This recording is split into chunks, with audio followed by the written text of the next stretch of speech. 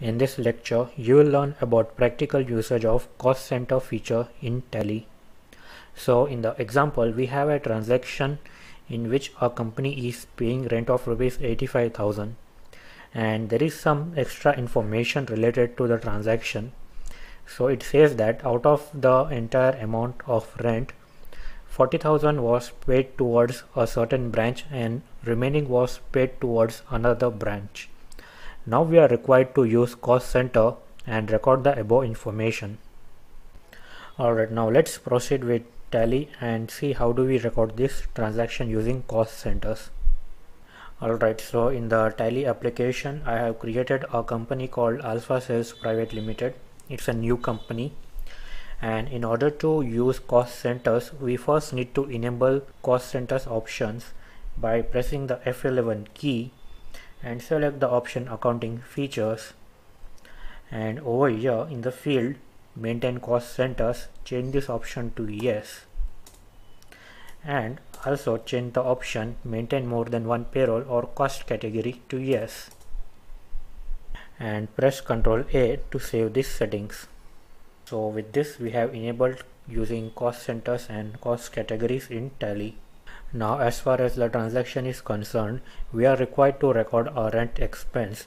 So we are required to create a ledger to record rent expense.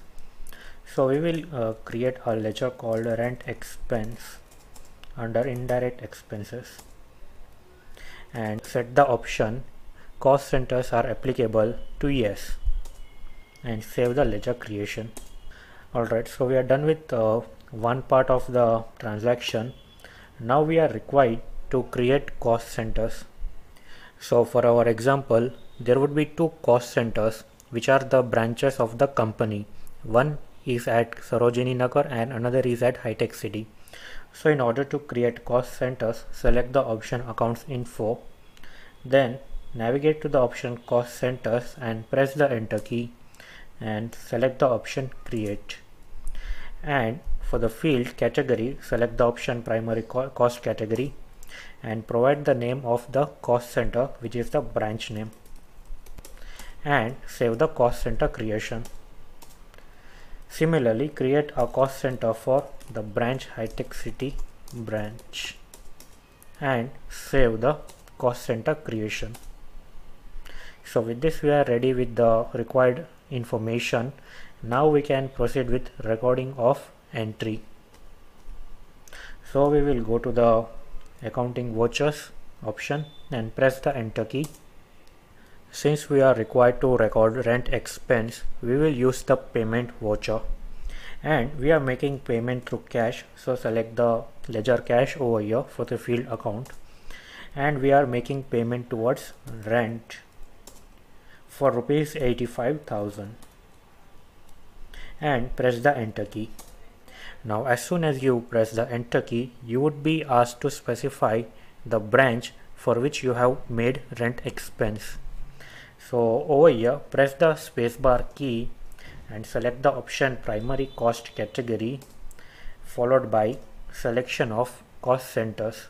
So towards Sarojini Nagar branch we paid rent for rupees 40,000 and the remaining for the branch High Tech City, and press the enter key and save the entry by pressing Ctrl A. Now if we go back and check the reports for cost centers by pressing the escape key and selecting the option display followed by selecting the option statements of accounts and select the option cost centers and select the option category summary. So we can see over here for these two cost centers, which are branches of an organization, an expense of rupees 45,000 was incurred for the branch High Tech City and 40,000 for Sarojini Nagar branch, and on further pressing the enter key twice we can understand that this expense was made towards rent for the branch. So in this way we can segregate the information between branches or divisions by using cost centers. And if you have noticed, when we select a cost center, let me select the cost center High Tech City branch, and you can see at the bottom of the screen there is a graphical representation which indicates the level of expense which has incurred for the month of April. Now over here, when I press Alt C, and over here if I specify another cost center, you would be able to see the comparison values in the graph at the bottom of your screen, and we can understand at what branch more expense has been incurred towards rent. And if we would have recorded expense for other months, then the graph for each month would be displayed over here. So we can also understand that at what periods and at what branches the expenses are varying, increasing or decreasing, and it helps us to take the right decision. So this was one example about how cost centers work.